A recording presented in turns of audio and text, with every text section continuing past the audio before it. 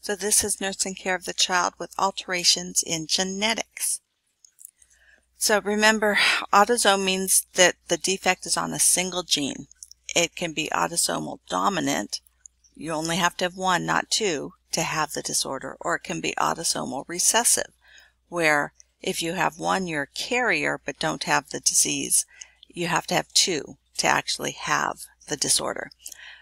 X-linked, again, they can be dominant or recessive. X is different because remember, a female has two X's, a male only has one X. So a male, even if it's recessive, if they have it, it's going to act like it's dominant, where a female would have to have two in order to get it, to actually have the disorder.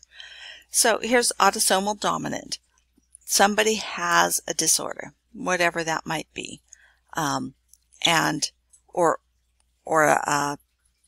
it doesn't even have to be a disorder.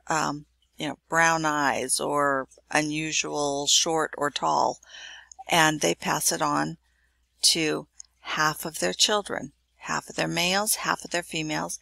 They pass the normal gene on to the other half, and she doesn't have it, so she just passes a normal gene on to all of them. So every child has a 50% chance of getting it, whether they're male or female. Autosomal recessive means both parents have to be carriers. So the normal is the dominant one, and then the disorder is little. So they both are carrying the disorder. They give half of their children the normal and half the disorder. So one lucky child gets the normal from both parents. 2 out of 4 get a normal from one and the disorder from the other. And then 1 out of 4 gets the disorder from each. Now, every pregnancy has these same risks. You cannot tell a parent, being you had one child with the disorder, your next one won't have it. Your next one still has a 25% risk of having it, a 50% risk of being a carrier, 25% risk of not having it and not being a carrier. It's the same every pregnancy. X-linked, this color blindness is an X-linked disorder. So this mother has an affected X. She gives it to half her kids. Half of her daughters, half of her sons get the abnormal. The other half get the normal. Dad doesn't have it, so he gives normal X's to his girls, normal Y's to his boys. So the boy only has one X, the X from the mother that was abnormal. So 50% of this mother's boys will be affected. 50% of her daughters will be carriers. So X-linked dominant means somebody has this. And in this picture, we have an affected mother. So she's given the affected gene to half of her children. Half her boys, half her girls, and she's given her normal X to half her boys, half her girls. The father does not have the disorder, so we end up with, remember, this is dominant, so you only need one. You don't need two to have it. So everyone the mother gave it to has. So half of the children, equally split, boys and girls. Ethical and legal issues. When we can test and know that you have a potential to pass on a disorder, that brings up some privacy and confidentiality issues. If you have a child then who does have a disorder, can your insurance not accept them? Who should make decisions of, are you going to try for more children even though you know you have a 25% chance of this disorder? So just some ethical things come up with this, but there are some advantages to knowing. First is that the parents get the correct information specific to them. Many disorders have varying degrees, and so they're getting the right information for them, tailored to them. We can confirm, diagnose, or rule out. Maybe something runs in the family. We can test and say, you don't have it, your child doesn't have it, or yes, you do, or these are your risks. We can identify and hopefully help families who need resources, and sometimes having a diagnosis does help get in some special resources. Prenatal testing can just help families to be prepared, knowing what they're going to be facing, and it also lets them make informed decisions about future pregnancies. Newborn screening. This is required in every state. The states do have slight different variations of what they test for. This should be done after 24 hours of life, just because of maternal antibodies and things in the baby. Ideally, the best time is 24 to 48 hours of life, but it has to be before they're 7 days old. If it comes back with something that was not conclusive, then they repeat it at 2 weeks of age. These are sent out and run by one lab in the country, so they take 2 to 3 weeks to get them back. They screen for things that are genetic disorders that you can't see or tell at birth, but they're disorders that are treatable. But most of them, once symptoms develop, the symptoms are usually irreversible brain damage. So as long as we know in advance and avoid whatever, many of these are metabolic, so if we avoid the foods that the child can't have, they're fine. But if we don't catch it early enough, permanent brain damage has been done. So here's taking blood from that baby's heel and putting it on the card, and then it gets sent in. Down syndrome. Trisomy 21, so it's 3 chromosomes in the 3 chromosome 21s instead of 2. These kids have some degree of intellectual disability. They have a typical look to them, but they have some other related health issues that we really need to assess for. They have a high incidence of cardiac defects, visual and hearing impairment, intestinal malformations. They have increased susceptibility to infections. They're at higher risk for thyroid disease and for anemia and leukemia. And just at the hospital last week, I was hearing they're also higher risk for diabetes mellitus.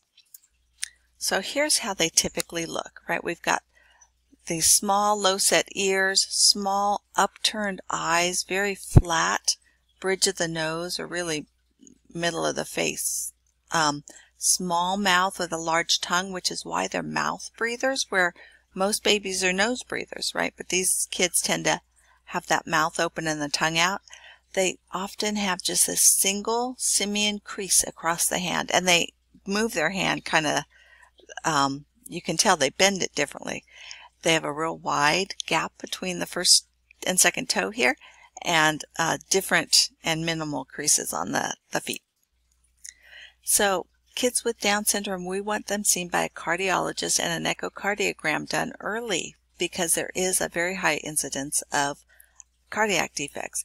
They should be tested for vision and hearing routinely. We want them staying current on their immunizations. And their kids, we might consider doing those immunizations that we don't routinely do.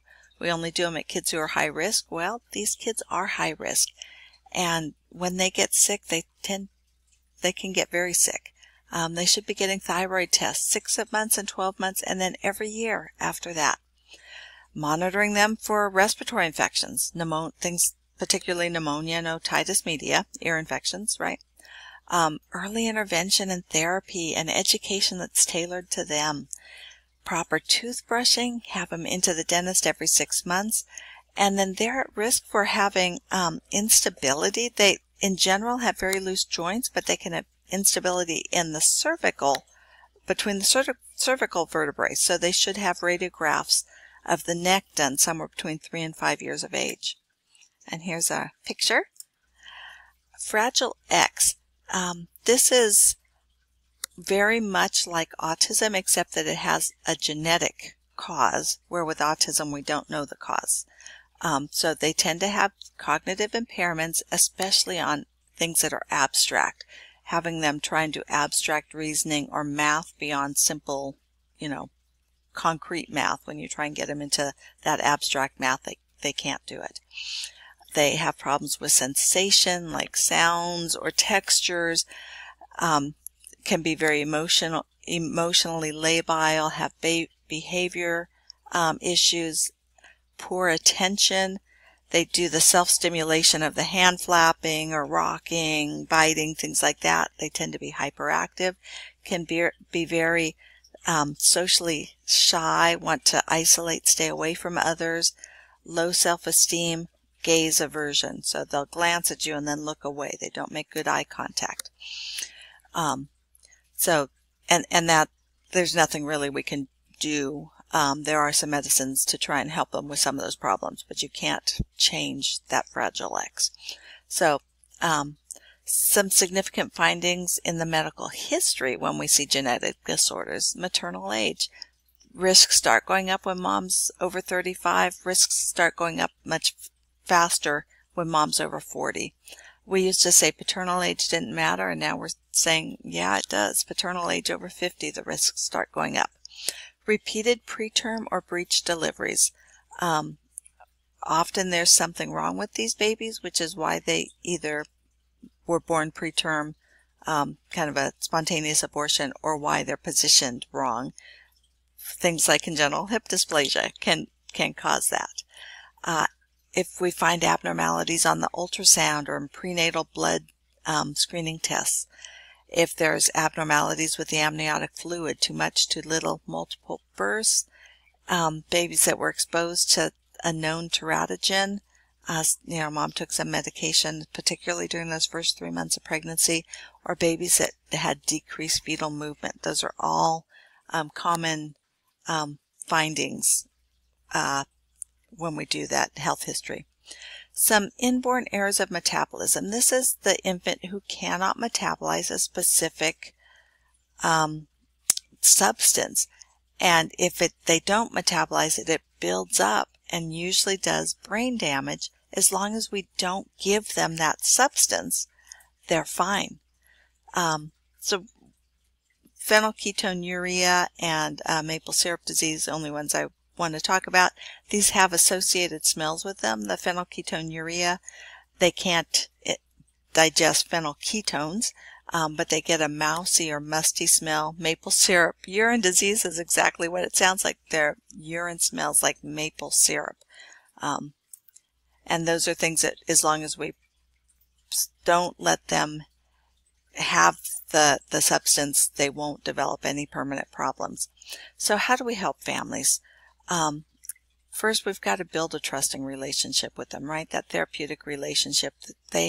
We have to respect their feelings and not expect them to want what we want. They are individuals. They make their own choices, and we support their choices. So they may not do or want what you would want. Our goal is to support them. Help the family identify what their strengths are, what their supports are, what their needs are, and then help them come up with a plan to use their strengths and find ways to support those things they need more of. This family may become exhausted. Help them to develop a plan for that. They have a place they can do some respite care, someone who can take care of this child, because, right, your average teenage babysitter is not capable. So working with these families, assist them to communicate among themselves. They have got to support each other. Usually when something happens, families either draw closer or they interact, they respond to it differently, and they pull apart. So our goal is to help them stay unified and communicate well. Referrals, give them referrals to support groups. No one knows what they're going through except somebody else who's gone through it. Allow them to talk, to express their feelings and their emotions. Encourage questions, but don't just focus on the child. Ask the parents how they're doing, because it's hard. Parenting is hard. Parenting a child with special needs is harder. It's good, but it's hard. So be sure we're asking them how they're doing.